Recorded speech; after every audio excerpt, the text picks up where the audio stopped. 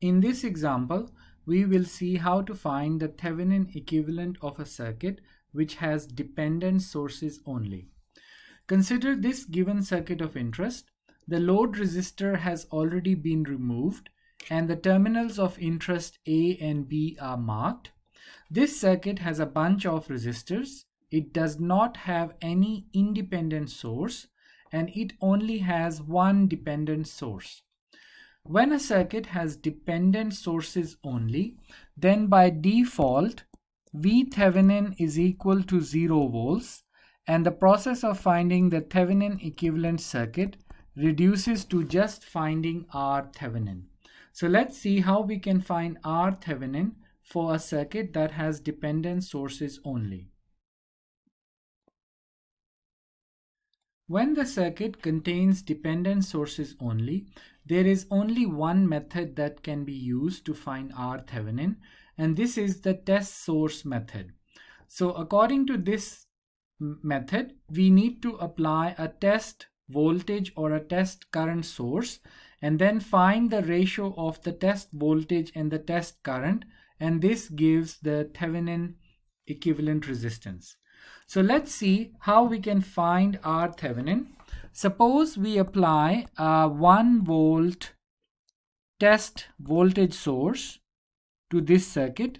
So Vt is 1 volt, and then this is the current It flowing into the circuit, and we need, our circuit analysis task is to find It. We can find It using either node voltage method or mesh current method. Suppose we use node voltage method, then we can ground this node. The voltage at this node is 1 volt because of the direct application of the test voltage source, which is connected between ground and this node. So we are only left with this node where the node voltage is not known. Suppose we call this voltage V2. Now we need to apply Kirchhoff current law at this node and write the KCL equation. So this means V2 minus 2000 Ix over the resistance is 2 kilo ohm, and then this branch current is V2 minus 0 over 1 kilo ohm, and through the 3 kilo ohm resistor is V2 minus 1 over 3000 is equal to 0. Because the circuit has a dependent source, we need to write the dependent source constraint equation, which means expressing Ix in terms of node voltage. So we can see here that Ix is V2 over 1 kilo ohm. So here we have two equations and two unknowns, and these can be solved to show that V2 comes out 0.4 volt and Ix comes out 0.4 milliamps. This completes the node voltage analysis, but we still need to find the current It, and this can be done using the node voltages as follows. We consider node A and mark off branch currents as shown here. So we mark off two branch currents, IA, and we can call them I1 and I2. So this branch current is I1 and this branch current is I2. And now we can apply Kirchhoff current law to this node. So sum of currents entering, IT, is equal to the sum of currents leaving, which is I1 plus I2. And these branch currents can be expressed using the node voltage. So I1 is 1 minus V2 over 3 kilo ohm, and I2 is 1 minus 0 over 2 kilo ohm. Substituting the value of V2.4 volts here, we can show that It comes out 7 over 10 kilo amps. Now once we find It, we can find Thevenin.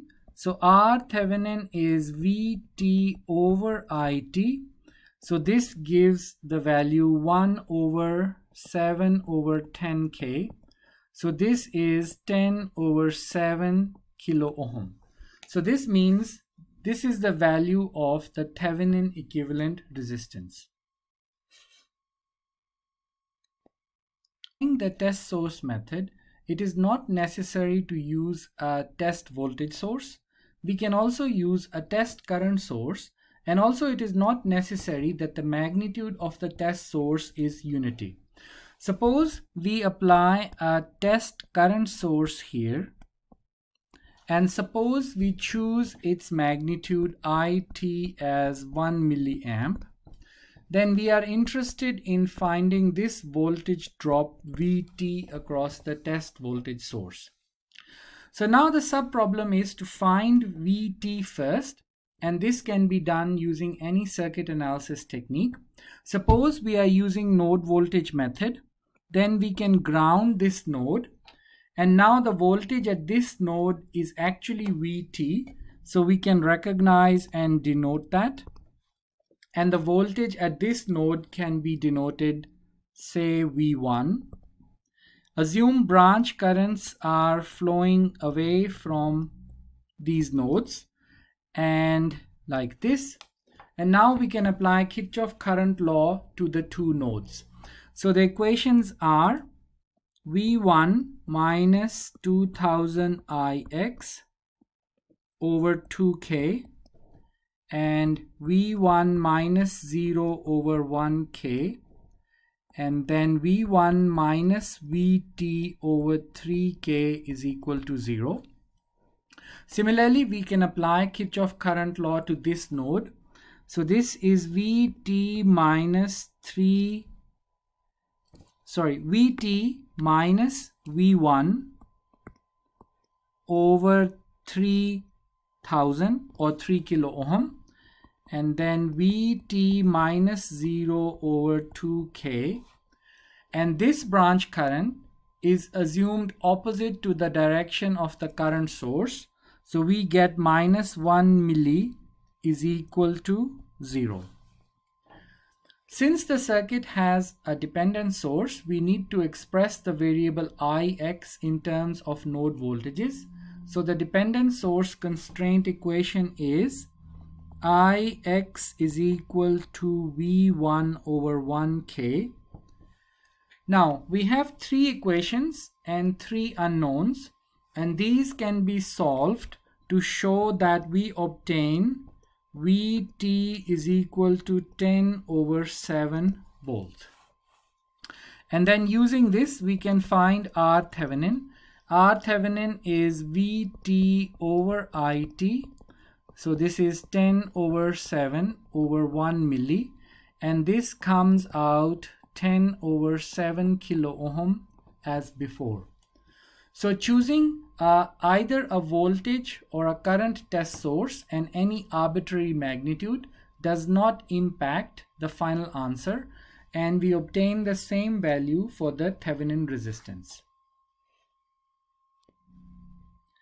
So we have the summary result. Circuits containing dependent sources behave like a resistance from the point of view of terminals of interest. So here V Thevenin is 0. It is denoted by a short circuit, and R Thevenin is this value that we have found.